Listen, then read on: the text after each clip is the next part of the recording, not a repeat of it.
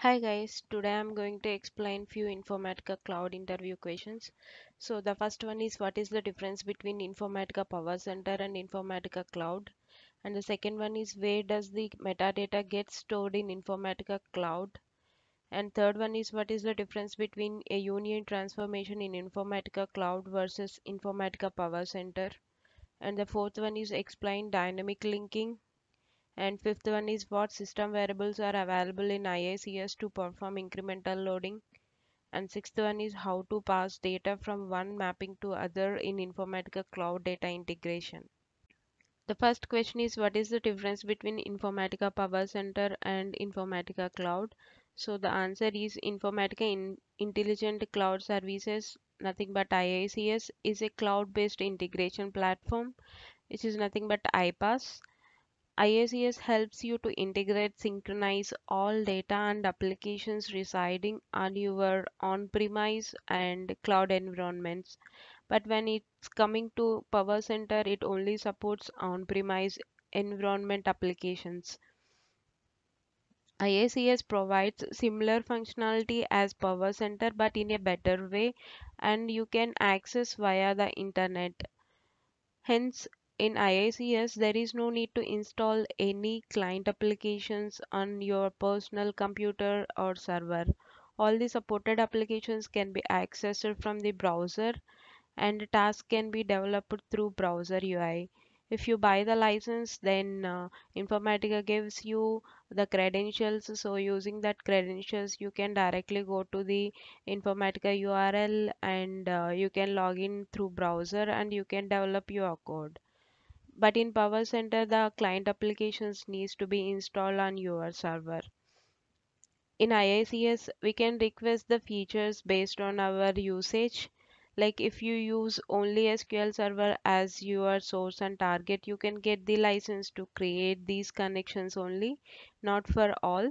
Or if you need like a file watcher job, then you can procure only the file watcher license. Like this, based on your usage, like your requirement, you are going to procure the license for the particular features. But in Power Center, you need to procure the license based on the edition, irrespective of whether you use a certain feature or not. The second question is where does the metadata get stored in Informatica Cloud?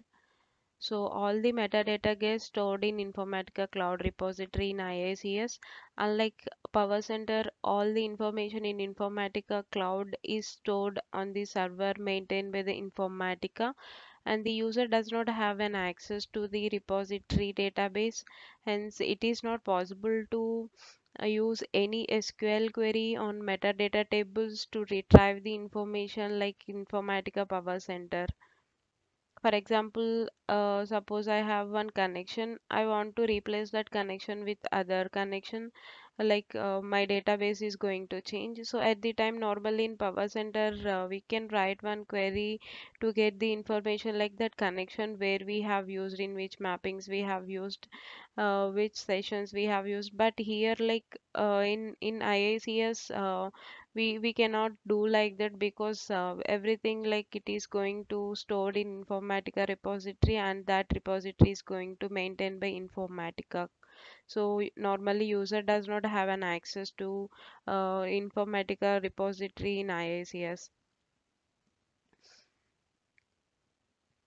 So the various metadata information that gets stored in IICS repository includes like source and target metadata, and connection information, and mappings, schedules, and logging and monitoring information. Everything like it is stored, it is going to stored in IICS repository.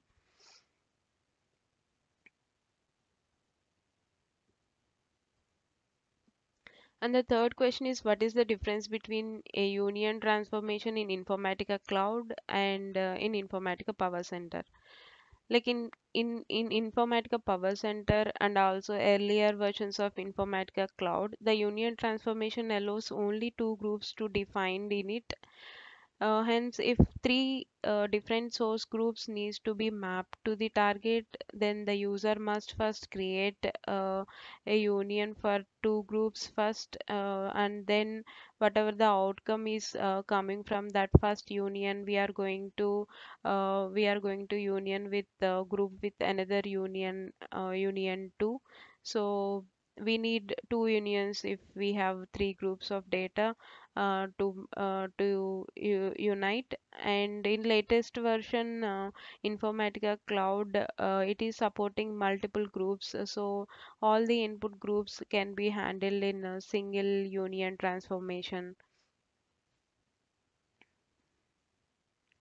And the fourth question is explain dynamic linking. So Informatica Cloud enables us to establish a target file at runtime. We can use this feature only in mappings. In target, we can select the create new at runtime option. So we can choose a static file name that can be displaced with with a new file whenever the mapping operates with the same name. We can also create a dynamic file name such that whenever the mapping runs, we can create a file with the new name. And the fifth question is what system variables are available in IICS to perform incremental loading. So normally, if you want to perform the incremental loading in PowerCenter, you need to calculate the runtime, like a last successful run, or you need to calculate manually, like what is the last run date and everything. So here like it is going to provide two system variables, that is like last run time and last run date. So it returns the last time when the task runs successfully, and the last run date returns only the last date on which the task runs successfully. So these values are stored in Informatica Cloud Server and or Cloud Repository, and it is not possible to override the values of these parameters. These parameters only stores the date time value in UTC time zone. And the sixth question is how to pass data from one mapping to other in Informatica Cloud Integration. So the data can be passed from one mapping to other mapping Informatica Cloud through a task flow using parameters. So the first mapping task which passes the data should have an inner parameter defined using set variable functions. So this normally we can use this set variable function in expression level to assign the value to the parameter. And then in second mapping task which receives the data should either have an input parameter or input parameter defined in mapping to read the data passed from upstream task.